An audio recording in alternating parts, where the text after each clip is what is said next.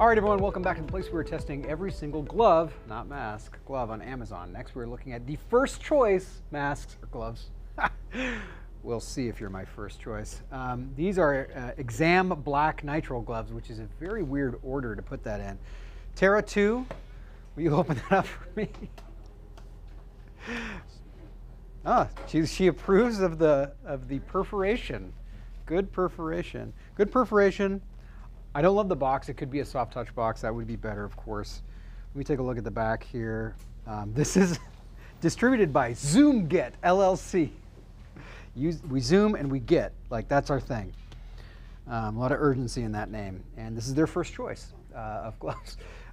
Okay, so these are made in China, which China, by the way, not a huge manufacturer of gloves before the pandemic. So that's kind of been a recent thing. Mostly Malaysia. It does say medical on the box here as well, and child care. I don't understand that one. And beauty. Uh-oh, it says beauty. Uh-oh, that's a whole nother standard. Grace is not happy. Oh, it's a whole nother standard. That's a length standard, right? Let's see if these have the length. I don't think they. Okay, let me do the non-technical, the Lloyd test here.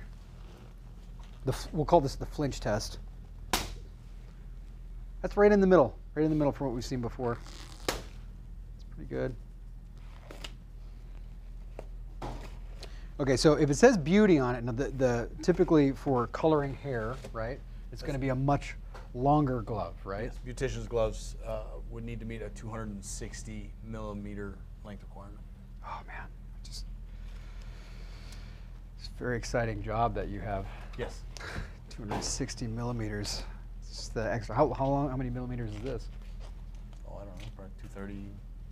Oh, so it's an extra 30 millimeters we're talking about. There's no way that this is not short. That's not. This is not 260. Come on, you're calling this 260? About 230, maybe 240. Oh, come on, guys. Come on.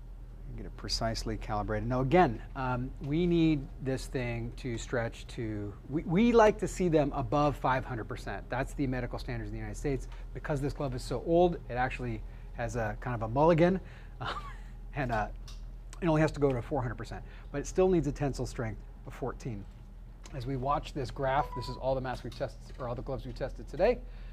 We got to be right in there for tensile, and we got to be right, ideally past here. We've only had 2 gloves, and both of those gloves were 510K cleared gloves. So typically, I would say if you can find a 510K cleared glove, that's a good.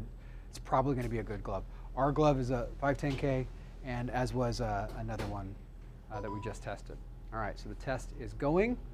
And it's starting to get muddy in here, but you can see it right there.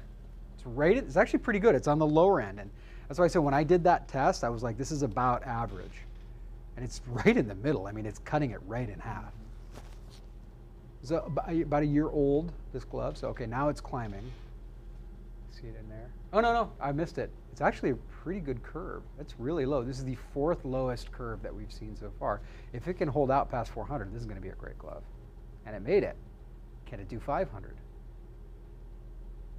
Wow. Nice. What a great glove. This might be the best. Oh, we almost beat our glove. Did you see that? Right before. This is pure excitement, folks. Oh man, if this is exciting to you, you should probably get a new hobby. I'm just saying, like, have you checked out video games? Okay, so let me read this. 538.93%. We stretched that thing 538% before it broke with a tensile strength of 41.995, almost 42. And I'm looking, the highest we've seen is 47. That's the second highest, right? Yeah, yes. That's the second highest. That is a good glove. Well, first choice. Maybe your name was a little bit on the nose. At first, I wasn't going to choose you, but I might choose you now. This is actually a really good job. Nice job, guys, at, what was the name of it? ZoomGet LLC over in Las Vegas. Made in China, a little bit old, but still has staying power. I don't know what we pay for this glove, but this seems like a pretty good glove. I would recommend it. Thank you so much for watching. I appreciate your time and attention. And if you like this video, give me a thumbs up, give me a like, or don't. You know, you could come to my house and kick my cats. That's always an option if you hate me and my cats. All right.